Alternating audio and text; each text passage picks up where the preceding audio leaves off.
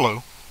Some people have been having some trouble figuring out how to retake a quiz. I understand that because it's really confusing on the way that they do the quizzes on Blackboard. So I'm just going to show you what you need to do real quickly here. So you've got the syllabus quiz. Go ahead and click on that, and then you click Begin. And what you see is that the test has already been completed, and you can click OK to review the results for the last attempt. Now if you go down here and click OK, it's just going to show you your last attempt. If you want to take the test again, you've got to go see where it says Test Again, and you click on that. Now that's really confusing. They should have made a completely different button for that.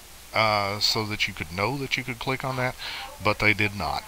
So hopefully this has helped everybody, and thank you and good luck.